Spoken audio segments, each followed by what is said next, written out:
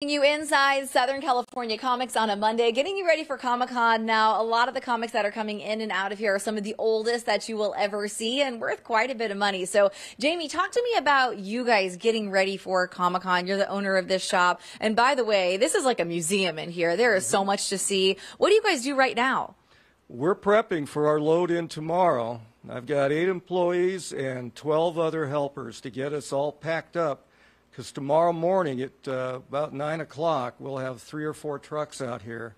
And busy as bees getting ready to take that stuff downtown. Yeah, it's going to be so much fun to see everything down there. I mean, these are some of the originals. Talk about this one right here.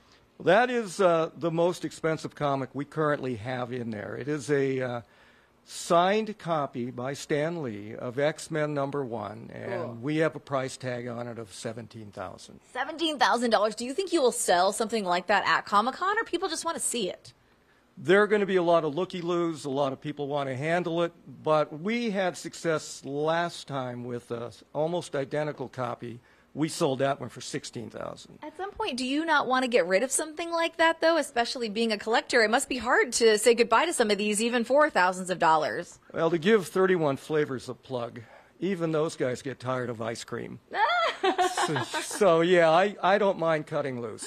Okay, I see. Can I take everyone into this room over here before we go? You know, for people who are maybe just moving to San Diego or learning about Comic-Con, it didn't used to always be pop culture and about the movies and the hit TV shows. It started in the basement of the U.S. Grand Hotel in 1970 with 300 people, and this is what it's all about. This is the bread and butter. You know, comic books are where it's at.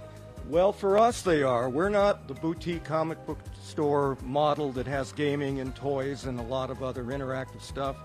We are the ones who began with vintage books and continue for, now it's 26 years doing this. So much to find in here, and we're going to talk a little bit more about Comic-Con and show you some of the museums, so to speak, of comics here right in Clairemont. Also